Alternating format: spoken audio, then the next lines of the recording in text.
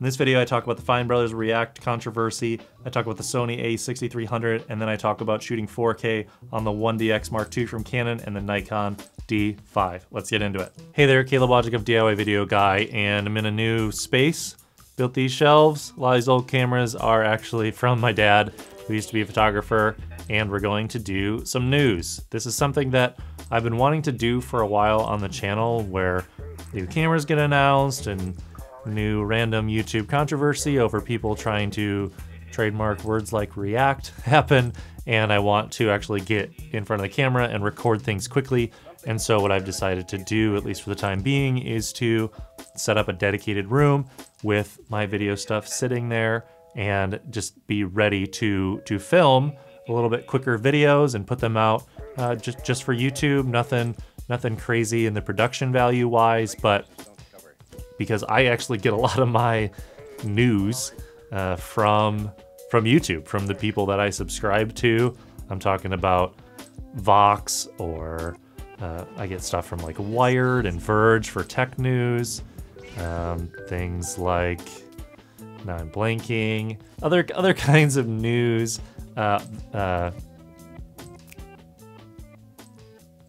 Vice is the one I was thinking of. Other kinds of news to actually stay in the loop on the world, tech, camera stuff, etc. So if you are really into cameras and video and making videos for the web and for YouTube and stuff, I wanted to have a little bit more of a free-flowing kind of news segment, at least in this video, and we'll see how it goes and if I keep doing stuff like this. But in this video, we're going to talk about three main things. The whole Fine Brothers React controversy, which I recorded a podcast episode where I talked about it, but just wanted to chime in on that a little bit here.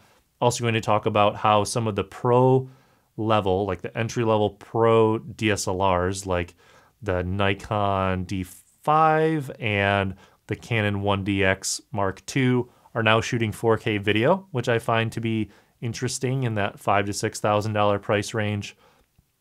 And I see that then trickling down into the 5D series, the 70 and 80D series. Who knows? Other Canon and Nikon entry-level DSLRs will probably start shooting in 4K. It's my prediction. We'll talk about that a little bit. And then also some news about Sony and some of the cameras and lenses that they're coming out with. For shooting in 4K correctional talk with Allobit. Siri just thought I wanted to talk about 4K. We're also going to talk about Sony a little bit with their new a6300 and some of the lenses that are coming out with that as well. And like I've said before, gear is an important piece of making videos. It's not everything, but it tends to be what news and other types of current videos that are being made, people want to know about. They want to know, okay, if I'm going to buy a camera, what's going to come out soon and what should I do? So first, I'm going to touch briefly, very, very briefly, on the Fine Brothers React controversy, and then we'll move on into those cameras. If you're on YouTube a lot and you subscribe to a lot of YouTubers, you've probably heard about this whole Fine Brothers controversy where they trademarked reacting videos and then wanted other people to make a bunch of React videos that they were going to call part of their ReactWorld network and everything. And I had the pleasure of hanging out with some YouTubers this past weekend, and it was interesting to hear people that have been YouTubing for a while give their opinion about what they thought the Fine Brothers were even thinking doing this, and the whole controversy behind how they've had other channels like take their videos down and how they've been aggressive towards people like Ellen and things like that. And it was just interesting for me to hear other YouTubers talk about how they feel like they've, stood on the shoulders of giants, and they weren't the first ones to do the kinds of videos that they do on YouTube, let alone ever. And so to take a style of video like the Fine Brothers had, granted, they made it very, very popular with their different series of Kids React and YouTubers React and Elders React and everything, to take something that they didn't necessarily create and then to say that they could trademark it and then, have people partner with them and send them money. And what we talked about was this video that CGP Grey had made on his channel, his second channel, so CGP Grey 2, is a parody video about how he was going to trademark stick figures, and then you could make stick figure videos. And I draw stick figures because I don't have a lot of artistic talent, and I figured other people without a lot of artistic talent can also draw stick figures, and like I want to get in on that now. So like I own stick figures. So yeah, it's going to be great. I'm going to help you make YouTube videos where I help you and listen, like you're just going to pay me money if you use stick figures, okay? Like that's the way this is going to work. He would get money from you, and it would be a one-way kind of interaction where you make stick figure videos and he would get the money. And I'm not really doing this video justice or anything, but the fact that YouTube is a very, very small community actually for how big the numbers are, subscribers and views and all that stuff. There's probably 1,000 to 2,000 channels with 1 million subscribers. And if, a group of them don't like something that another YouTuber is doing based on maybe copying or stealing or trademarking and doing crazy things with Content ID to block what other people are making, a lot of YouTubers came to combat the Fine brothers and their decision and stuff like that. And I think there were definitely copycat people of, okay, I'm going to make a YouTube video about the Fine brothers because it's popular right now and I want to get a lot of views and new subscribers and stuff. But a lot of people were not happy with how that went down. And so I talked about this on my podcast as well, episode 59 of the DIY Video Guy podcast. And I would just recommend that if you're ever going to make a big decision with your business involving very legal ease things like trademarks and Content ID on YouTube, to get some peer opinions before making an announcement video, and even get peer opinions on that specific announcement video so you sound like actual human beings. Next, I want to talk briefly about the Sony a6300, the 6300. It's a new upgrade to their mirrorless camera, and it shoots 4K for $1,000, and you get interchangeable lenses with the Sony mount on there. And I just am continually surprised by Sony and what they're able to put out, and specifically this push to 4K. And I think it's really making other companies out there like Canon and Nikon get 4K into their prosumer and entry-level DSLRs and other cameras. Now, I know Sony didn't start 4K or anything, but a lot of their recent cameras and all the way up through the A7 series into the FS5 and 7 are putting a lot of pressure on Canon owners like myself because of the 4K and the image quality, and being able to just use a Metabones adapter to switch over to those cameras. It's very, very tempting. I have friends that are trying to bring me over to the Sony side, but I really do like my C100 Mark II. Sticking with it for now, but I'm getting off track. The A6300 is a pretty cool looking camera. It's very, very small, and then they announced a new series of these G lenses. So let's take a little bit closer look at the 6300 here. You can see $1,000 in B&H there, mirrorless body. Look at that.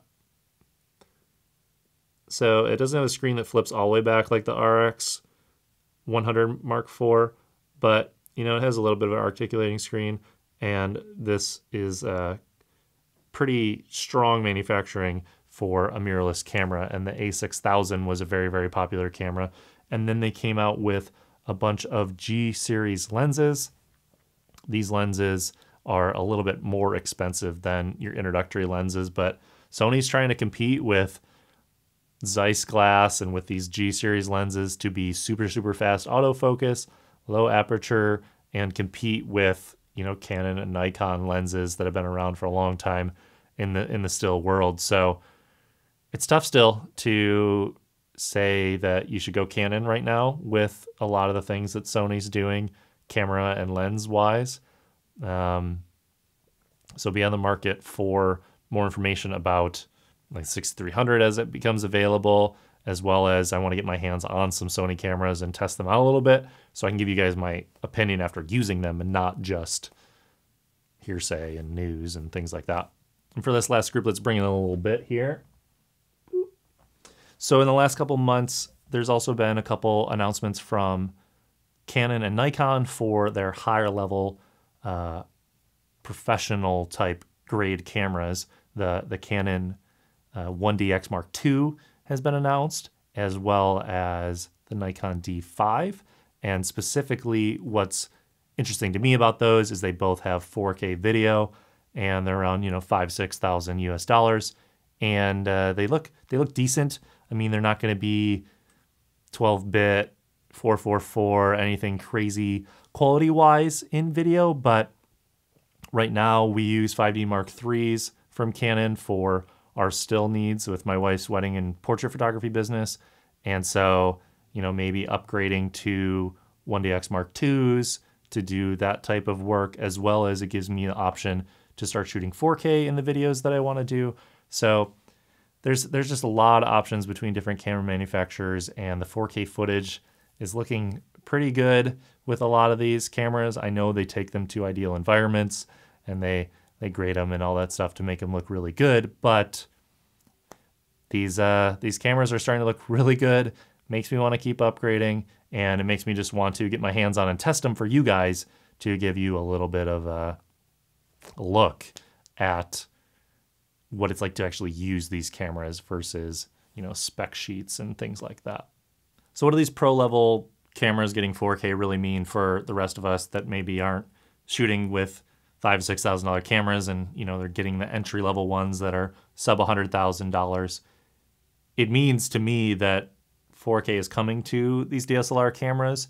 It's already prevalent on mirrorless cameras from Panasonic, Sony, etc. But I do think that Canon and Nikon can't go another year or two without putting 4K video in their cameras. So you'll see that, I would guess, later this year in 2016. And that's kind of it for news right now. Sony a6300. Excited to get my hands on that and try it out.